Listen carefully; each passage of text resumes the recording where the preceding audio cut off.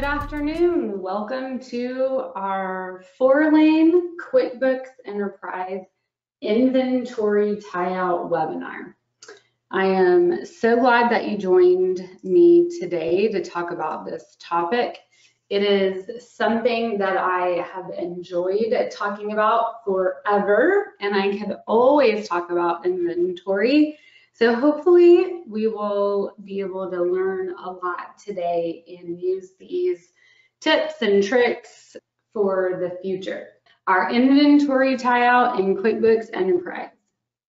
You know, a lot of my clients, they are afraid of inventory. It is something, not just clients too. I think sometimes consultants come in and they don't have QuickBooks inventory experience.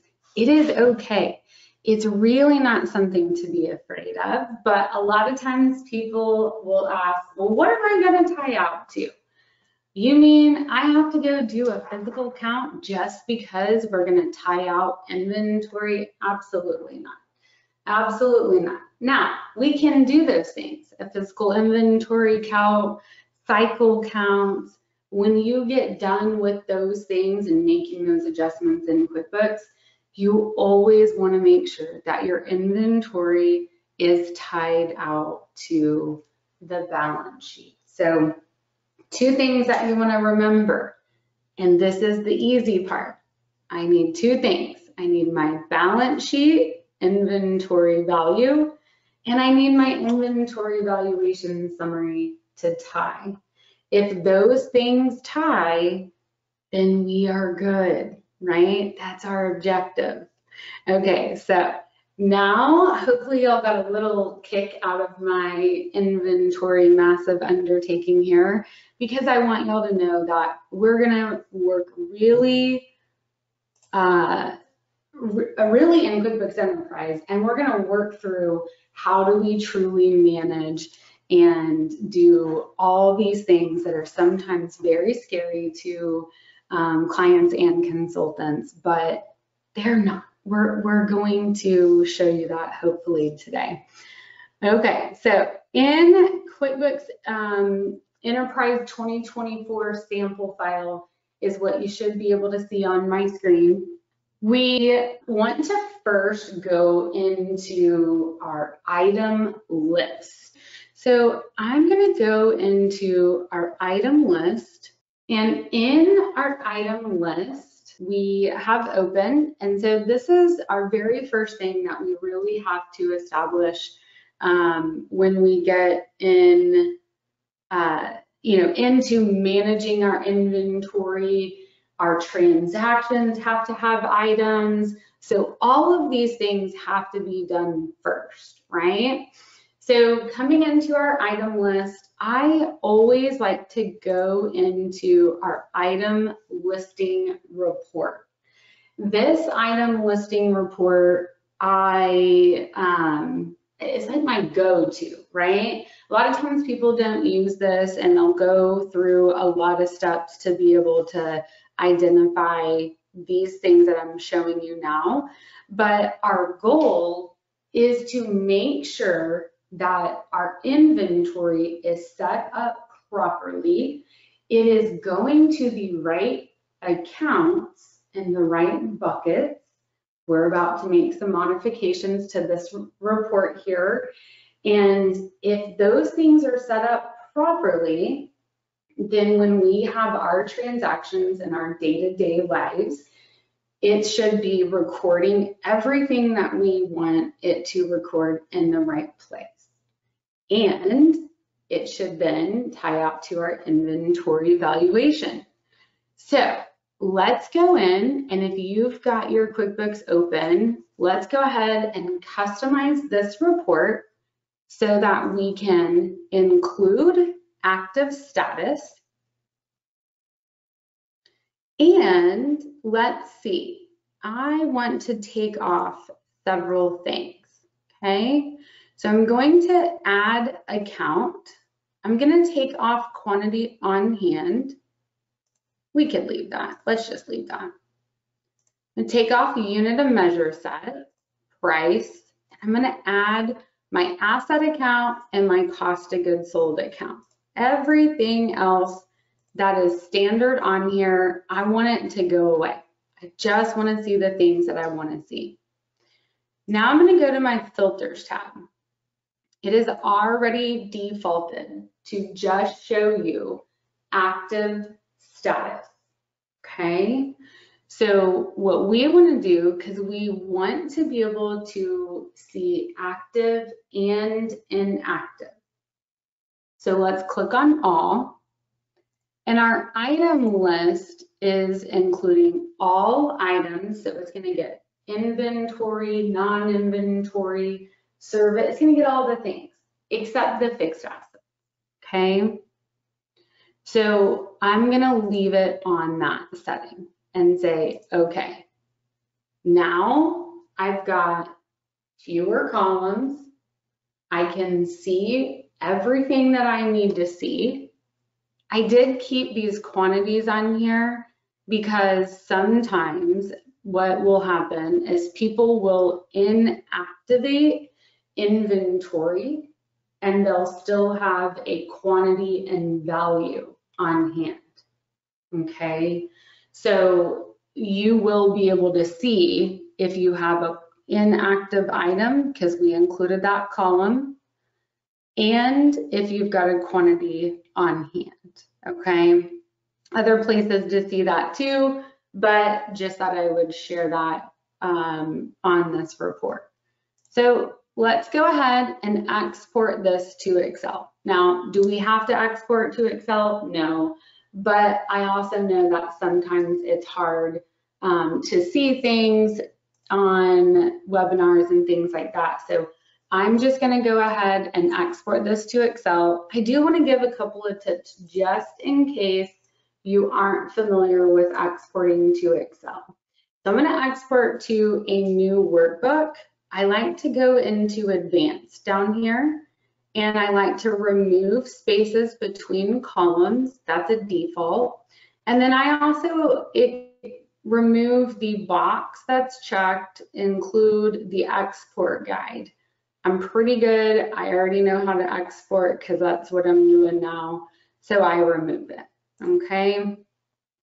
So export this, it's gonna open up in Excel. And now I've got my inventory item list exported. I already had one.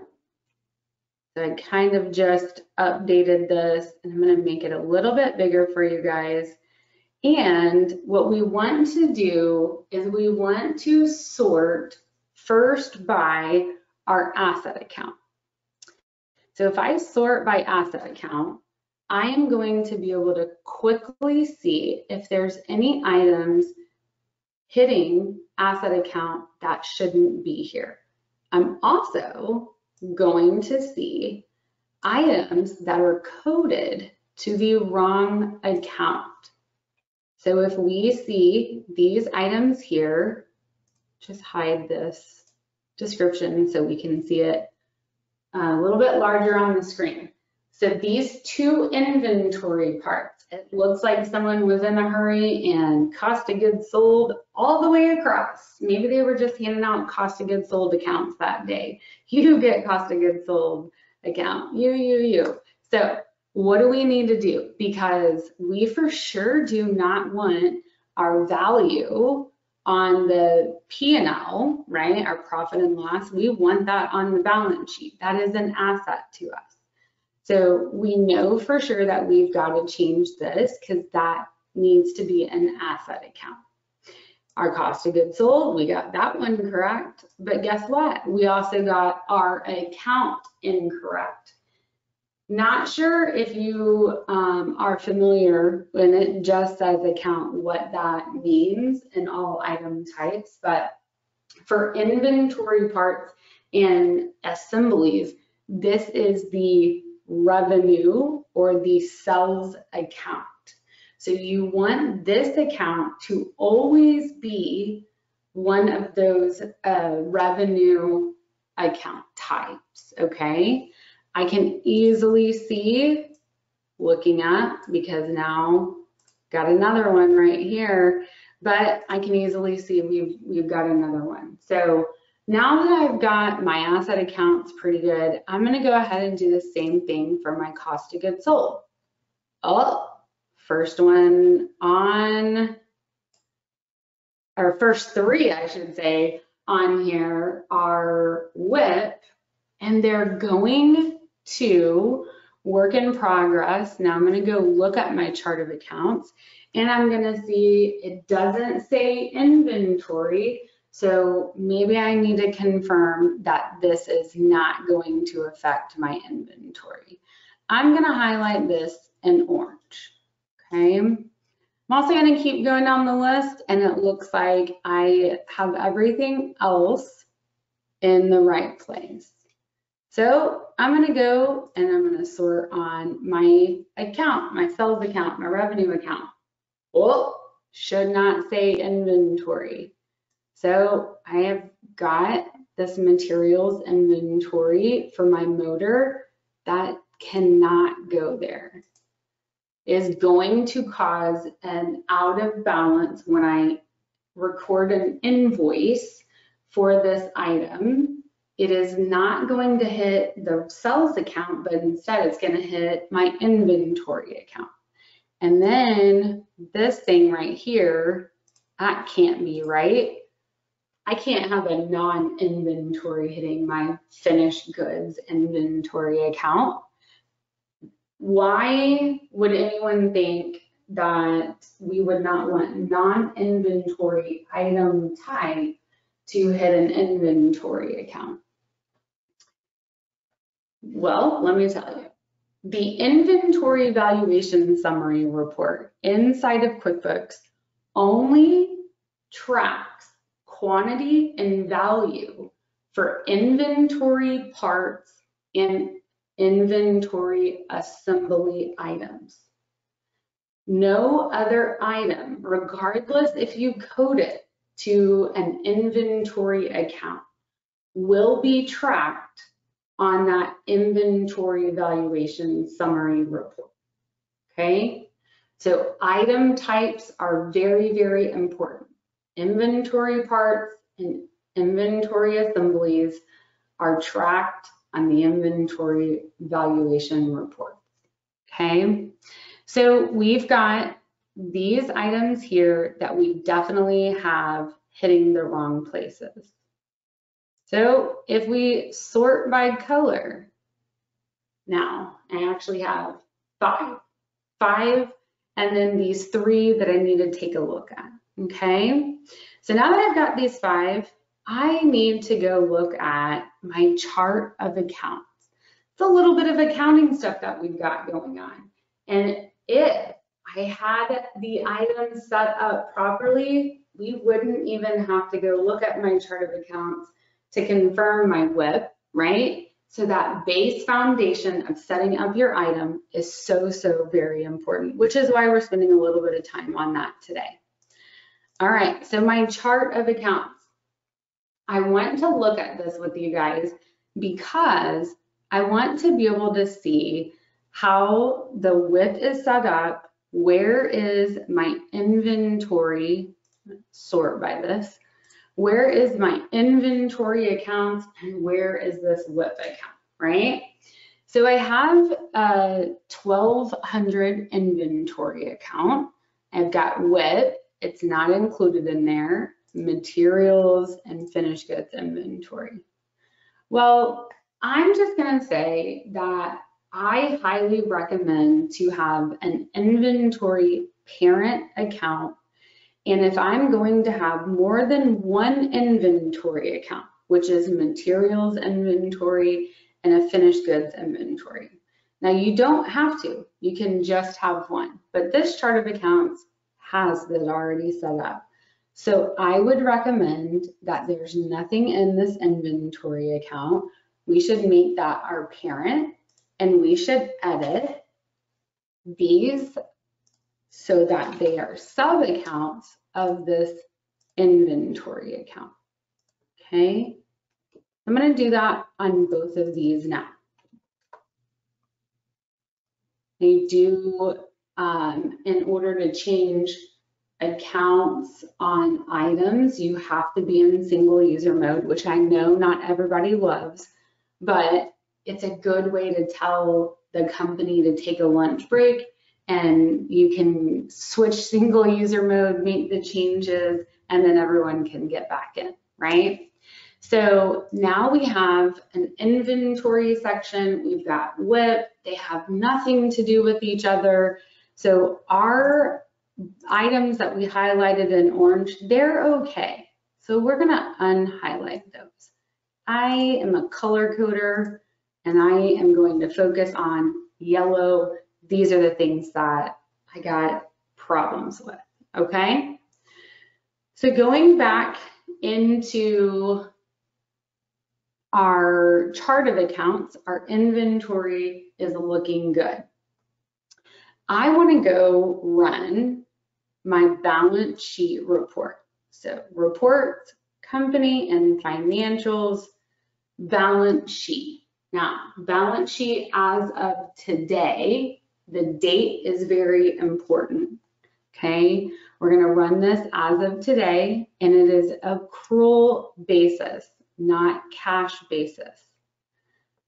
So I can now see I have a total inventory value on my balance sheet of $141,757 and some change. All right, let's go compare that to our inventory valuation summary. Okay, now this is a sample file. It's got a ton of things turned on. And so you'll see a lot of different, I've got lot numbers and serials and all the things, but we're just tying out at the item level right now. Okay, so same date, I got my date here, and I can include the box to show inactive inventory items. Okay, this will include, if they have a value, it'll show up here. So I'm going to scroll all the way to the bottom and I'm going to see, uh-oh, I got a different number, and that's 166,748 and some change. So I definitely need to figure out what is happening. Okay, if y'all don't remember anything else, this next report, it is one that you can use anywhere, all the time. Okay, so what we are going to do is I have an inventory item list at the item level, and I've got a financial balance sheet account at the account level.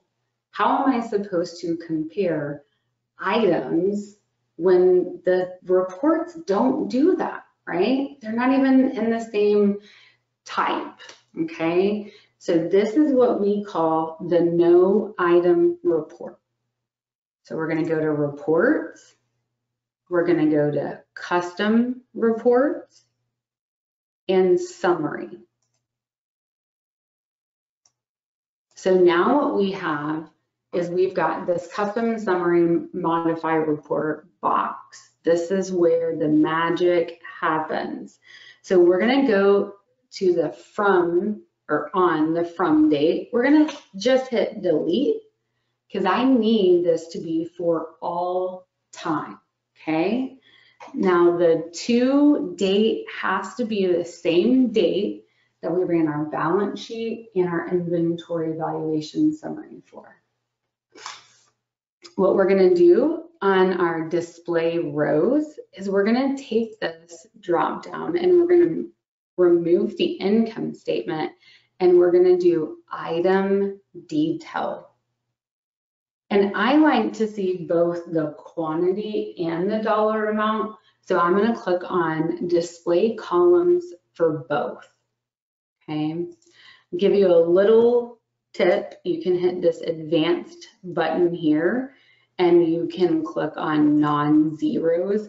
If you have 25,000 SKUs in your item list and you don't want to see all those zeros, this is your saving grace, right? Non-zeros. But if you need those items to be there because maybe they have the wrong account codes, some of those things, then you can leave it and show active or all. Okay, we're just gonna do non-zero for now. And then I'm gonna go to the filters tab. The filters tab is very important because you've got your account already set from when the report first opened up.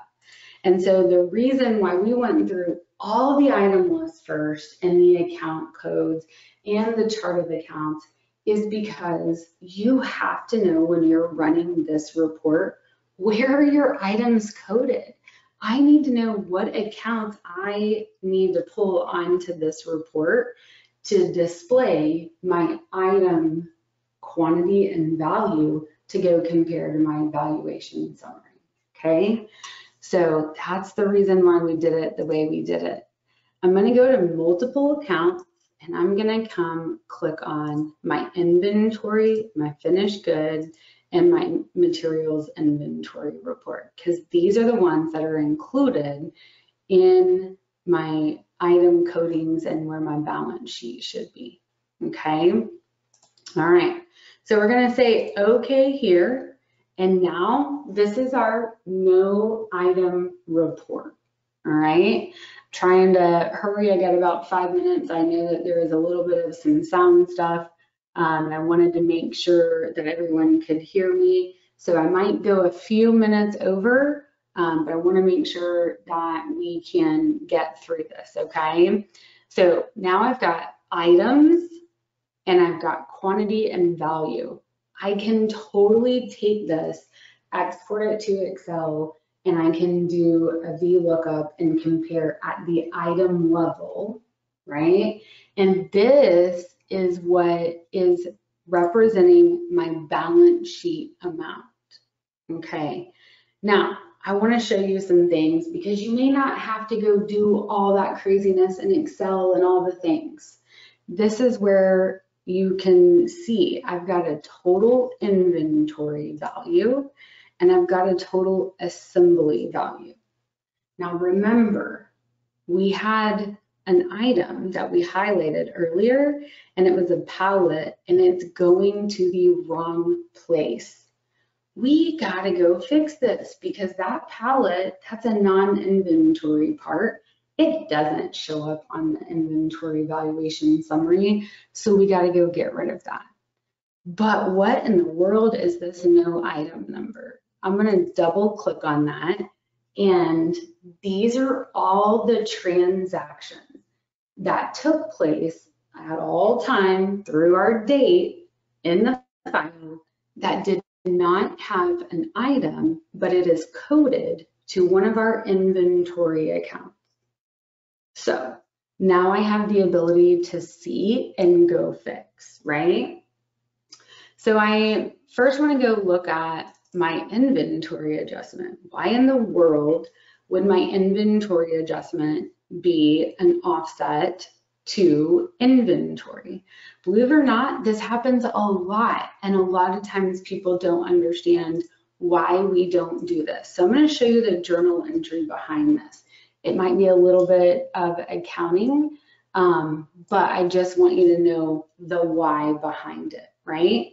So you can see I have an item. See my item here? This is my item.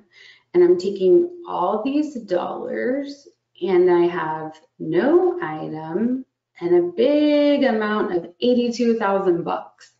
What did I do? I literally took my quantity and value at the item level and I said, I need to bring you in so you have a quantity and a value, but my offset is going to go where? To inventory with no item. And now my subledger can't be in balance, okay? So all we have to do here is, let's go put this to the cost of goods sold, and it could be inventory adjustment, it could be somewhere along the lines, but when you're bringing in inventory, normally you purchased it and that cost went somewhere, okay? So we're gonna move that here for right now, and magically it's gone, right? Okay, so here we have an this is a journal entry, and I love these. This is our CPA end of year adjustment, and you know what? Working at a CPA firm, I get it 100%. And you know what? Yes, we want you to have your financials properly stated, but this is causing that out of balance, and hopefully we're not just throwing stuff to retained earnings, right?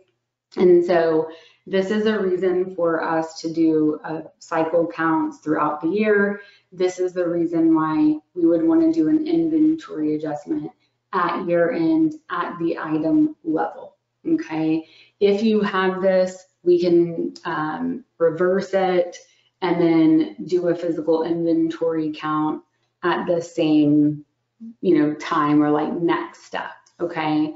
So reversing this at the same date, that's going to allow for this to zero out, okay?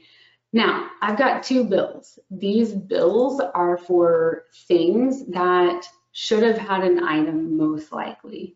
And if it wasn't at the item level, it probably should have gone to a cost of goods sold if we would have sold it.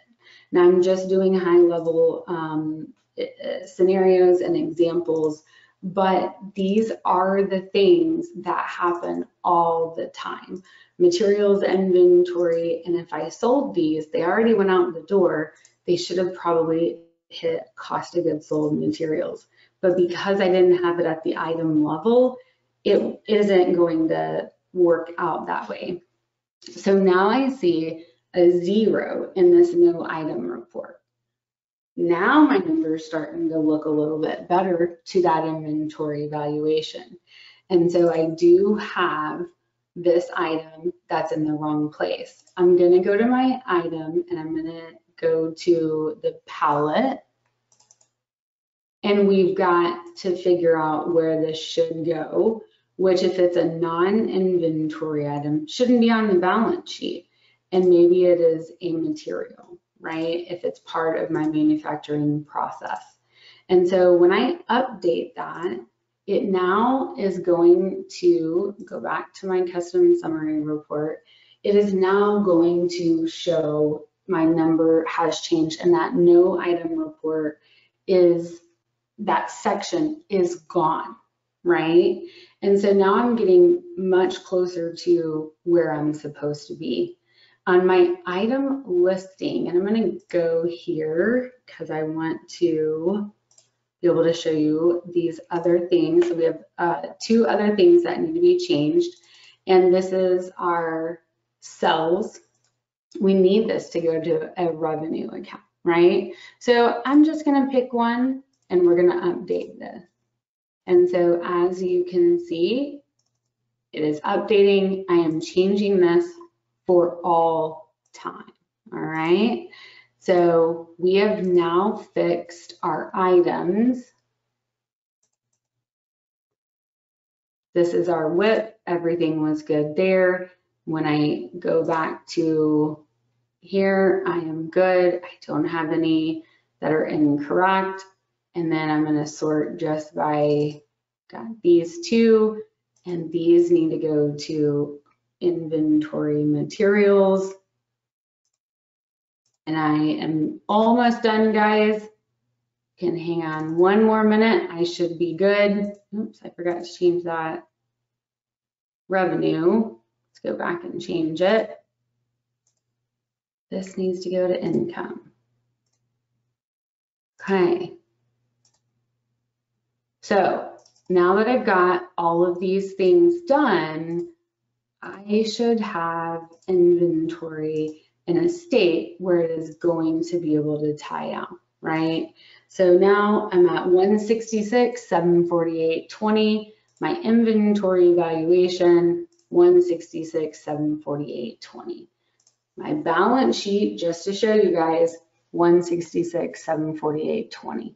So I know I went over just a little bit. I appreciate it. Thanks for everyone hanging in. I hope that today you were able to really understand that inventory tie out, it is not terrifying. And I hope that you see how simple it is. Thank you guys so much. I hope that you have a wonderful day.